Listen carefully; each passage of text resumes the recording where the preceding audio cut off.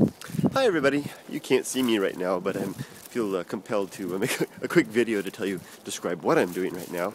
I just left this house, that's my in-laws house, and I'm walking back to our apartment. Yumiko sent me over to pick up kankoku nori and kankoku kimchi. There's basically a South Korean seaweed and kimchi that we left over there last night for a little party. Now I've already had my bath. So I'm in my pajamas and my slippers. Well, I've got my shoes and sandals on now. And it struck me as so curious that I'm basically walking through the neighborhood on the freezing cold winter night in my pajamas, you know, carrying kimchi and seaweed.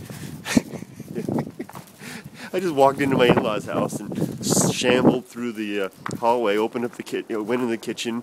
You know, my father-in-law's there talking on the telephone to somebody, complaining about his daughter. His youngest daughter is late. Ooh, nice framed laundry. And mom is doing something, grandma's doing something there in the kitchen. And there I just open up the refrigerator. I'm poking through, grabbing all this stuff, get out what I need, say bye, walk out the door, and here I'm walking back.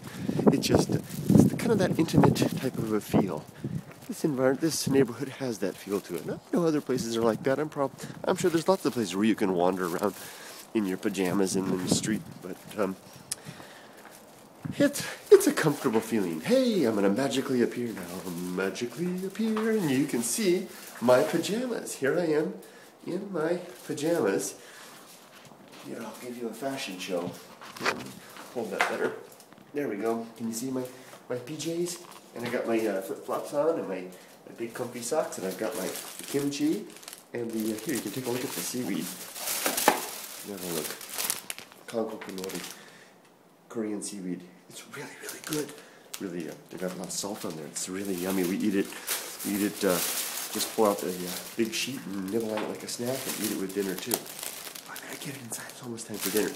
You guys have a great day.